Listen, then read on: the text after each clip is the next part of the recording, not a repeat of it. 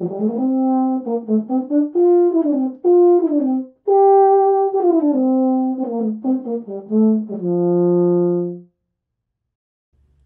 everybody, Chris White here with Austin Custom Brass, and today I'm really excited to talk to you about the John Packer line of euphoniums that we carry.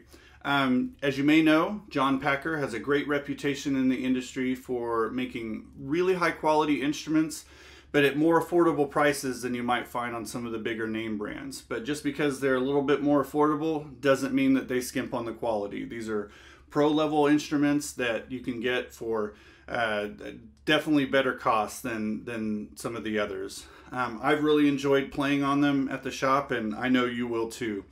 For their euphoniums, they have essentially four models that we carry. The JP274 is a 3-valve non-compensating euphonium, and the JP174 is a 4-valve non-compensating euphonium.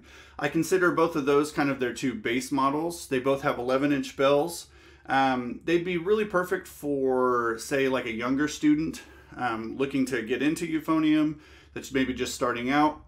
Perhaps a trombonist or a tubist that's looking to double on euphonium but isn't wanting to spend the higher money initially learning the instrument and getting into one.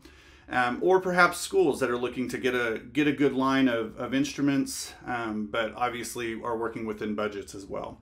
The next model is the JP274. It's a more advanced model. It's similar to this one in that it has a fully compensating valve system.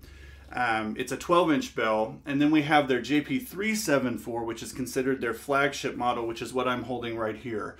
Also a fully compensating system, also a 12-inch bell. Now, what makes this one a little bit more special is that it was designed in collaboration with John Riggett of Sterling Brass, and actually the lead pipe was completely and exclusively designed for this instrument by Sterling Brass. For the finishes on all the instruments, you can get all of them in the traditional lacquer with the yellow brass look. And then on the 274 and the 374, you have the option to get the silver plating, which is what I'm holding right here on this 374.